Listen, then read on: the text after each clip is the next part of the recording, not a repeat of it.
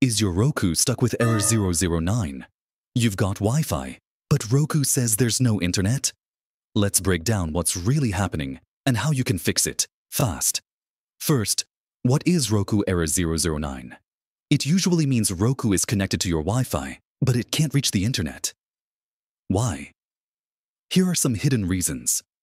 Outdated router settings. Your router may have updated itself and dropped the BGN mode that older Roku models need. Weird Wi-Fi channels?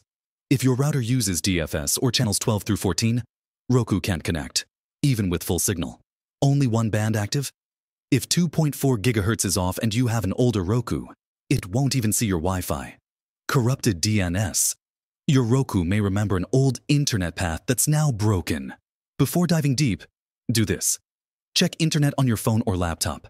If they work, Roku's the problem. Unplug your Roku and router for 10 seconds. Plug them back in. Still no luck? Let's go deeper.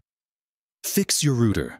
Log into your router, usually 192.168.0.1. Enable BGN mode under 2.4 GHz. Change 2.4 GHz to channels 1 through 11. Avoid 12 through 14. For 5 GHz, stick to channels 36 through 48 or 149 through 165. Update router firmware to avoid bugs.